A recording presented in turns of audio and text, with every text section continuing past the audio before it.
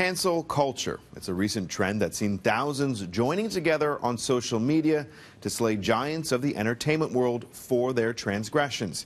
This week, Don Cherry was canceled. The masses voiced their displeasure online after the Coach's Corner co-host appeared to take aim at immigrants who he claims aren't buying poppies. 2 words change the whole thing. And that's the way the world is today. Don't say anything like I did, because then you'll be gone. Here for 38 years, gone in a flash. That's the reality for Don Cherry, and he's not alone. CNN says it has cut ties with Kathy Griffin. ABC canceled its top primetime series, Roseanne, because of a racist tweet.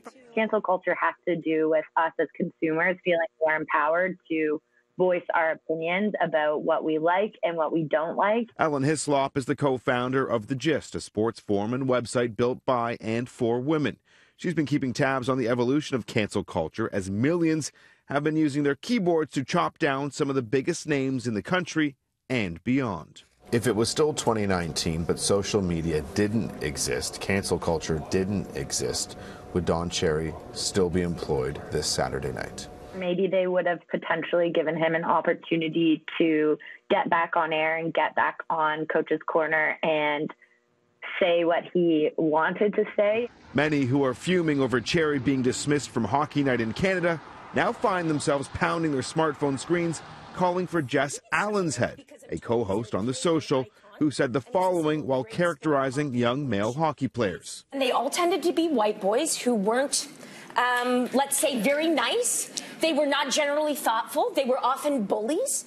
Their parents were able to afford to put them, spend $5,000 a year on minor hockey.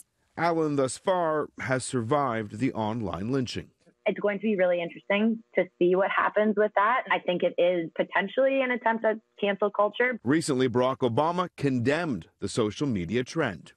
There is this sense sometimes of the way of me making change is to be as judgmental as possible about other people. And that's enough. Like if I tweet or hashtag about how you didn't do something right, that's not activism.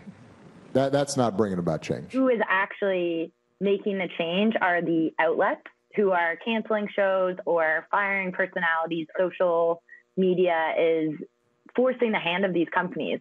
What's going to be interesting is what if a company just said no and said, no, we're still sticking with it despite the cancel culture. Don Cherry claims that nobody at Hockey Night in Canada said anything to him as he went off the air and went home Saturday night. It wasn't until the next day, as the posts continued to stream in online, that he says he was contacted.